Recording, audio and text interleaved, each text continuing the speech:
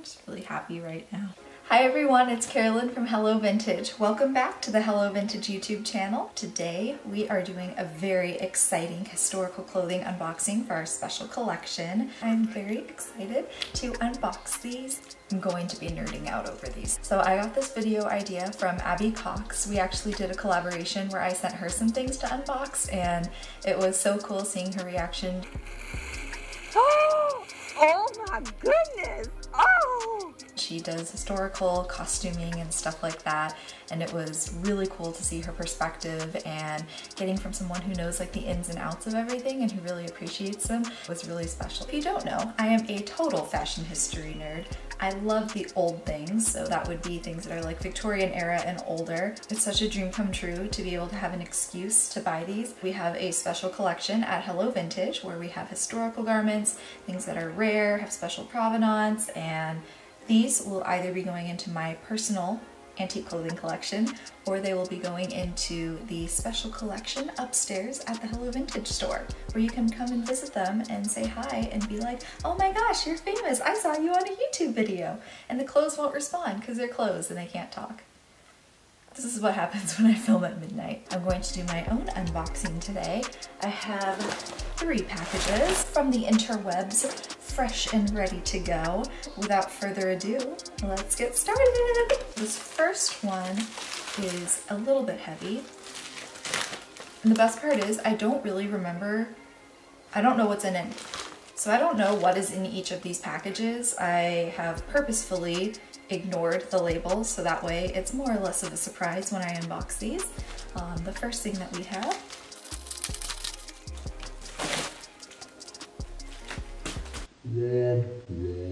I started selling, this is so funny, this past week I decided to start selling a little bit on eBay. I'm not usually much of an online seller, but there were a few things that I just thought would do a lot better at an auction style, and since a lot of the local auction houses aren't really like up and running right now, I figured I'd just like take a few pictures, pop them on eBay, and I guess they gave me this like starter kit, which, you know, that's nice of them.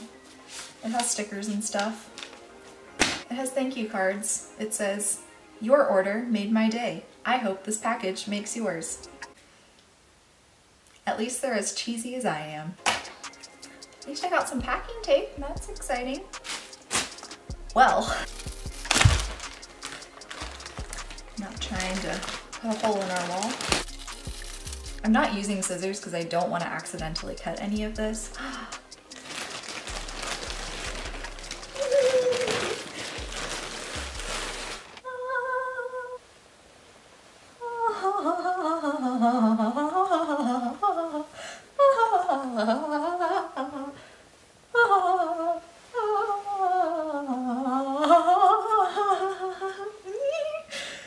Okay, so this is better in person than on the internet, so yeah. Alright, so wow, alrighty.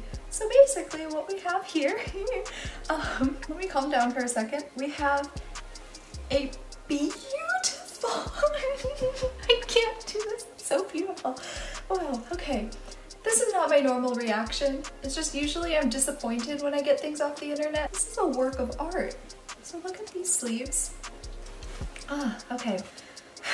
This is what they call a wrapper gown. So this is what you would wear, you know, when you're not going anyplace fancy. It's more of like a home dress. They would be a lot more comfortable. This one buttons up at the front. It's made out of a cotton. Cotton is beautiful. Oh my gosh. Wow. Oh. This fabric is beautiful. It feels really nice. It has a really nice texture. It's a cotton that has some thread woven into it to give it like a little bit of texture. It's almost like in an overlay pattern. And on the back is completely ruched and tucked with some ribbon adornment, some lace, and it all comes down into here where it spreads out. Oh, this is beautiful. Also, I'm pretty sure this is the one that I specifically ordered because it's my size. It's really strong. I think it would survive a try on. I know half of you are going to unsubscribe if I do try this on. I might have to. Don't hate me. Don't unsubscribe. I like you all. You're fun. You bring me joy. But I want this on my body. Just wearing this lovely garment brings me joy and happiness, and this is why I do what I do, so I can have moments like this. I'll go on to the next one. Okay. So I always take off the tape and the sticky thing so that way they won't get stuck on the clothes. Today's just wonderful. When I saw this online, the pictures made it look kind of like a gray, but this is like a beautiful green with some plaid. I haven't even seen the whole thing yet and I already love it. This one is, ooh, this is interesting. We have got ourselves another wrapper. So this would be used the same time of day, like same like at home, domestic use, casual wear as the other one, only this one is much earlier. I'd say this one is probably from the 1860s. You can tell because it has these droop shoulders, it has the gathered waist right here. It's beautiful. Wow. It has a little bit of fading up here in the front, but that's okay. She's old. I have a thing for wrappers. Here's the thing. Story time. So one of the things that I love about Victorian wrappers is that they're made out of really resilient cotton. So as opposed to like some of the ball gowns that you collect that usually are made out of a silk that has been salted or weighted of some sort, those usually are shattering and they're really, really hard to display or to wear or even just to like preserve because the fabric itself is deteriorating over time. So when you have something that's made out of like a cotton or a linen and it's just like a nice printed fabric, it's sewn, it has a backing to it, these are super sturdy. So you can wear and you can display these. Obviously you don't want to wear them out and about, but just to like put on or model for a photo shoot or something, it's usually worn, like they're totally fine when you wear it with care. There's just certain things that you want to be mindful of if you're wearing Victorian garments or any older garment for that matter, even like 30s, 40s, anything like that. So you want to make sure that you don't have too many oils on your body. You don't want to wear like scented lotions or like slather yourself in body oil or something. It's not the time to put on self-tanner. It's not the time to wear a ton of makeup that will transfer if you pull it over your head. You really want to be careful with how you wear these because you don't really want to wash these. These should never, ever, ever go into a washing machine. At most, they should just be soaked flat in like a bathtub or something. But the less that you can wash these, the better. So you don't want to get these dirty. You don't want to take these anywhere where they can get destroyed. If you really want these to last a long time, which you should, because anyone who has antique clothing should want to preserve it for the future. Just be careful with it. Like, you know, I'm not a museum curator. I'm not going to hunt you down with a pitchfork if you wear a garment for a photo shoot or if you go to a special occasion and you want to, you know, wear a piece of history and show it off. Like, garments were made to be worn. They're not meant to be hung up on a wall. You shouldn't even hang them up on a wall. You don't want the shoulders. On that note, also, please, please, please never ever use wire hangers. No wire hangers! Like the ones that you get at the dry cleaners, just don't use them on your new clothes, don't use them on your vintage clothes, never ever ever ever use them on your antique clothes. That is something that would immediately kill all of your garments. So just, you know, quick tip, I'm very passionate about that. So anyways, these two, because they're made with a very, very strong cotton, they're backed in muslin or other different types of cotton. Yeah, these would be fine to just try on, just as long as you're careful. Another thing is that if you feel something tugging or if something's not fitting quite right, don't force it because you will break something and then you'll either have to fix it or cry. I'm shocked with how beautiful these are. These both were much better than the photos. I know this one has a little bit of fading on the front.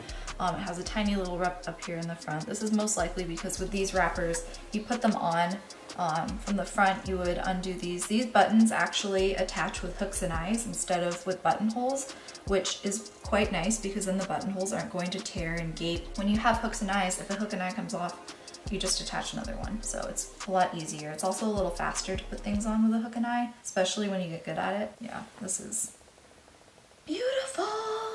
Ever since I started watching Abby Cox's videos, I started looking at like the innards of the clothes. Usually I'm just like looking at it from a display aspect, but she has broadened my horizons to the inside and the outside of these beautiful little critters. I'm quite happy right now. So if you want to start your own vintage clothing collection, your own antique clothing collection, and you don't know where to start, a great place to start is through Instagram. Obviously, check out Hello Vintage. Our Instagram is at Hello Vintage Lovers. Check out some of the hashtags. So you can look up antique clothing for sale, vintage clothing for sale, hashtag fashion history, just kind of like immerse yourself in the community. There's a lot of buyers and sellers on Instagram. You can also check out Etsy. If you want to go really, really old, I would suggest looking at places like Augusta Auctions, some of the auction houses that specialize more in clothing. Sometimes you get really lucky and you'll find these pieces at like a flea market or an antiques fair, at an antique booth.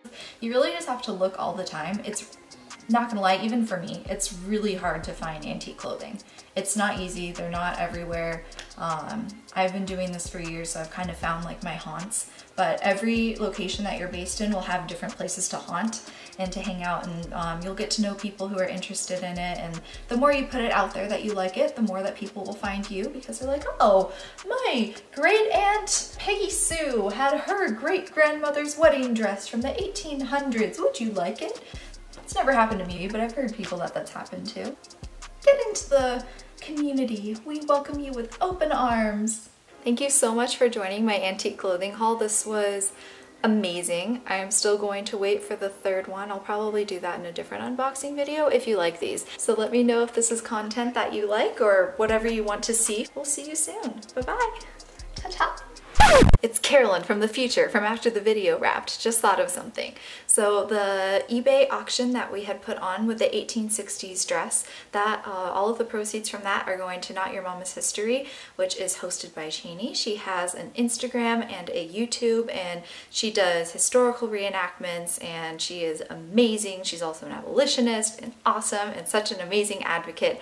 So that money was going to her, and you should also subscribe to her channel and follow her on Instagram. She's amazing, so yeah, shout out to her. This outfit is brought to you by the storage locker haul from the video that we made before this one. You should totally check it out, as well as our other YouTube videos. You are so beautiful to me, can't you see? You can't because you don't have eyes, but you have hooks and eyes.